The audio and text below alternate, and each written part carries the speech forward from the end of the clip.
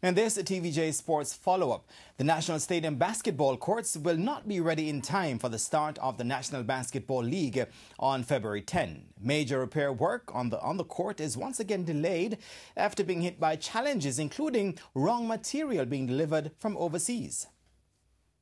The discovery of a manhole beneath the basketball courts at the National Stadium in October last year had resulted in a second delay in major repair work being carried out on the facility. It was hoped that the courts would have been ready for January with the sewage issue sorted out, but the National Water Commission still has minor work to do. The Water Commission has indicated that it will take another couple of weeks to actually complete everything that they have to do in terms of surface restoration.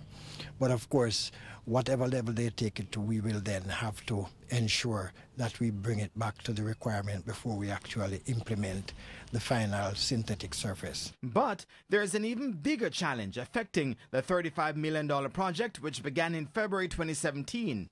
A second tender process to acquire the synthetic surface for the facility also fell through after being initially approved.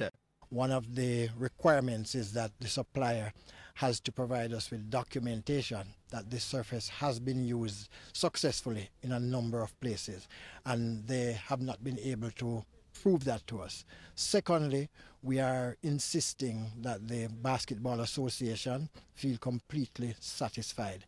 They looked at what came. They didn't really express dissatisfaction, but they didn't express satisfaction. Additionally, equipment brought in for the stands, which will have a new capacity of 1,000 up from 400, was found to be short after the installation work had started. What we have discovered is that the shipment actually contained pieces that were not scheduled to be here, and we have the shortage of pieces that were actually supposed to be here.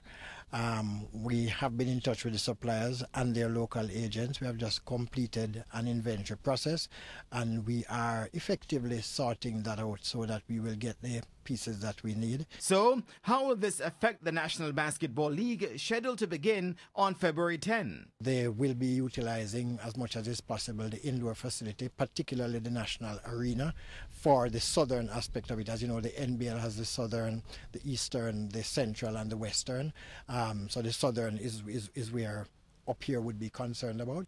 A June date has now been earmarked for the completion of the project.